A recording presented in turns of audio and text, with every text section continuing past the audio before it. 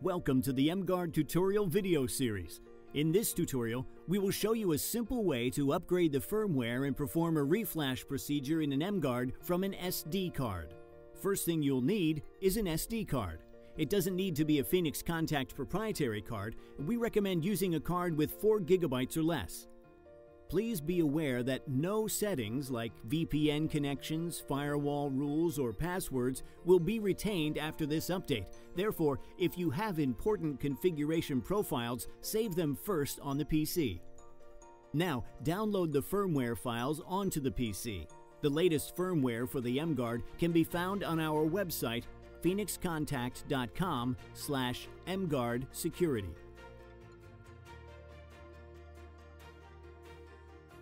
Type the device name to search for the firmware. In this particular case, we will need the RS4000 firmware. Select the correct hardware and proceed to the Downloads tab. Scroll down to Firmware Update and click on the latest firmware upgrade. It will download a zip file.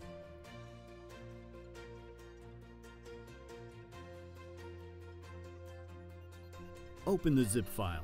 Look for mGuard_firmware, followed by the version number you want to install, and open it.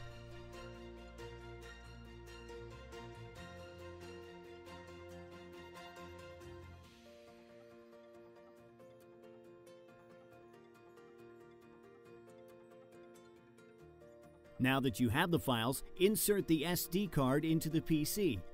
Open the SD card in the PC and create a folder named Firmware using a capital F.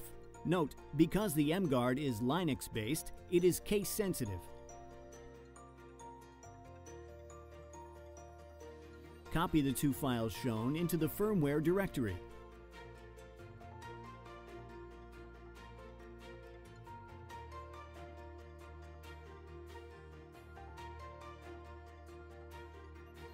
Safely eject the SD card from the PC and insert it into the mGuard. With a paperclip, press the rescue button for approximately 3 seconds, releasing when P1, State, Mode, and Info 2 LEDs all light up. The mGuard will now reboot and read the firmware of your SD card. You will see the same LEDs flashing during the start of the process. The complete reflash will take 5 to 7 minutes total and will show the LEDs blinking in unison when the process is complete. You will need to cycle power to the mGuard at this time. Please remember, no settings will be retained, so always save important configuration profiles first on your PC.